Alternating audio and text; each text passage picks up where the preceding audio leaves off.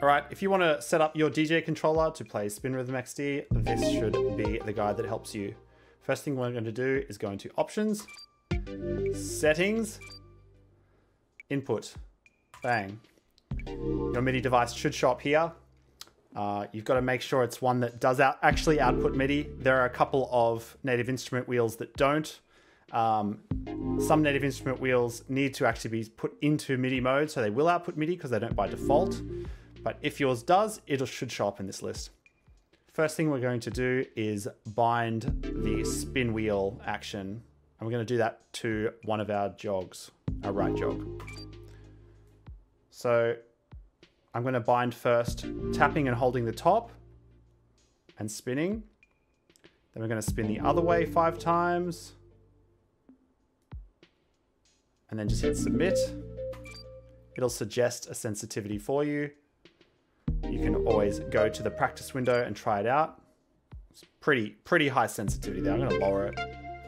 Minus what? Minus, I don't know, 2000 is probably a bit better. Yeah, it feels a bit better to me. A bit less crazy. Now, the main pitfall when binding jogs is there's one MIDI channel for tapping and rotating the wheel. And there's another one for not tapping and rotating the wheel. So you need to bind these separately. Otherwise, when you do a big spin and you release, the game won't know that the wheel's still spinning and it will stop immediately and it will look kind of janky like that. It'll just stop suddenly.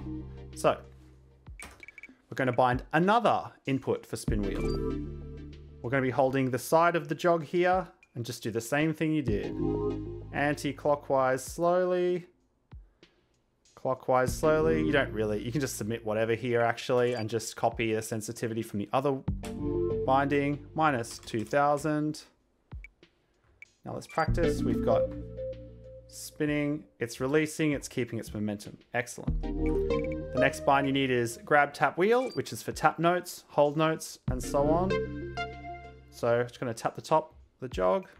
Nice. Test it out. Tap, tap, tap. It's working. We'll need a beat button for hard and above. So I'm going to tap the other jog, but you can map basically any MIDI button you like to these. So if I wanted beat to be one of these, bang, it just works. But I don't, so I'll erase it. An alternate tap button you can put on the other side if you prefer to tap separately with your other hand. And the other thing you can do is, you know, menu navigation, options navigation, pause. You can map all of those things to your MIDI wheel as well. So I'll just show you quickly. Let's go up as that one, down as that one. Beautiful. Now we can navigate the menu using our MIDI wheel. So you could set up your wheel to, you know, be pretty comfortable to use for almost everything.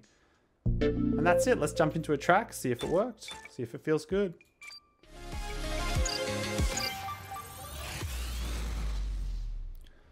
Left and right, we got the spins, got the taps, got the beats.